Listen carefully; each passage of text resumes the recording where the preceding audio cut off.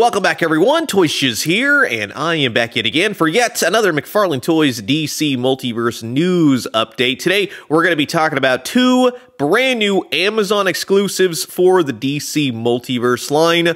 One involves new characters, new figures, that's always nice, and one is going to glow in the dark, but you probably already have it if you are a fan of that particular era of DC Comics. And what's really nice is that lately, especially on my socials, I've been showing everybody, it's been more than just Batman. Yes, McFarlane Toys makes a lot of Batman. I think that was lost on a few people. They think, oh no, it really is just all Batman. No, we've created quite a team of eclectic heroes. But now, and in looking at it, and yes, I know he's done female figures in the past, but let's get ones that aren't associated with Batman, Superman, and the like. Let's get Crimson Fox and Vixen and all that. More female figures, McFarlane Toys. But before we get started, as always, if you're interested in anything we're talking about here, I will have affiliate pre-order links down below. Thanks for using my links, yada, yada. First and foremost, look who's making a return, the Joker Dragon. Now, this thing was cool. And it is cool. It's definitely different. Now it can glow in the dark if you want to do this. So as an Amazon exclusive, we have the glow in the dark Joker Dragon. It's going to be the exact same figure, the head, the mouth, everything moves. He's got the tail. It's a big bendy wire. It kind of sort of moves. It's got the stand. You know the drill by now. So if you like Dark Knight's metal, death metal, that era, again, of DC Comics, then this will probably be for you, unless you already have it. And then maybe you want a second one. There was a few in the comics. They all kind of circle around Castle Bat. It was a bat poop crazy time for DC Comics. I enjoyed the death metal Batman villains. I like that little team. It was a yes and no. We're going back and forth. And then the ending was just something else. But yes, if you'd like, as always, I will put affiliate links down in the description below. Now, the figure set, that probably will have a lot more appeal, especially to DC Multiverse collectors who like new characters, at least one. So we're kind of going KB Toys old school with a pack out of 3 and you get one new character technically. But this is the Court of Owls featuring the owl guy, and then you got Talon and Nightwing.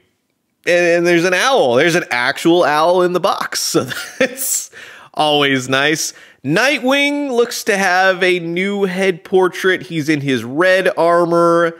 There's, I think, some new to old here with the body type. He's got his Eskrima sticks. We're not getting to that again.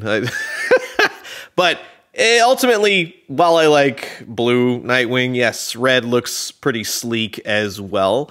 We also have the owl guy in charge. One, I do like that he comes with an owl. They use a suited body. Now, if Hugo Strange's head was removable proper, I would have said that's a great body type for Hugo Strange right there. No, of course not.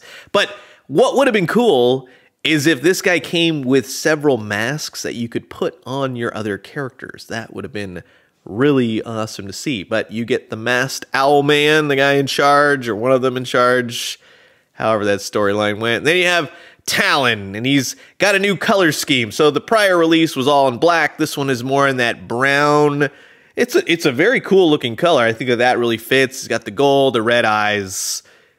He's got his knives and his sword. He's all properly Taloned out. So you get 3 figures, suited body, Nightwing, Talon, again, for a Court of Owls, right? So I'm going to be honest with you. As much as I care about that story, like, I thought it was interesting, I thought it was cool, and then they went, like, too much owl. Like, okay, John, it just could have been a weird, creepy cult of Gotham City. You need to go with the whole mutant owls and the dead Talon.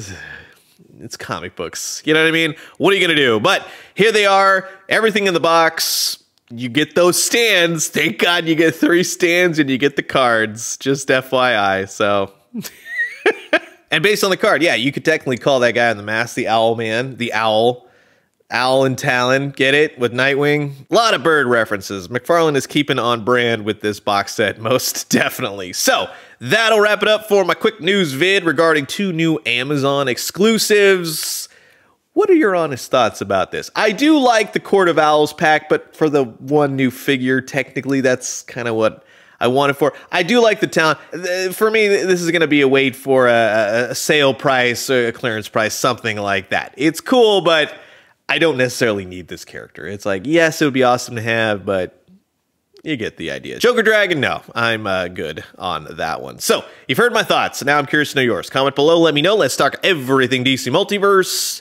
And I'm going to leave you guys with that. As always, drink some great coffee, eat some great food, but most important, remember, they just keep bringing them on. And stay tuned. We got some more to talk about later this week. And when we do, let me know what you found. I'll talk to you guys soon. Adios.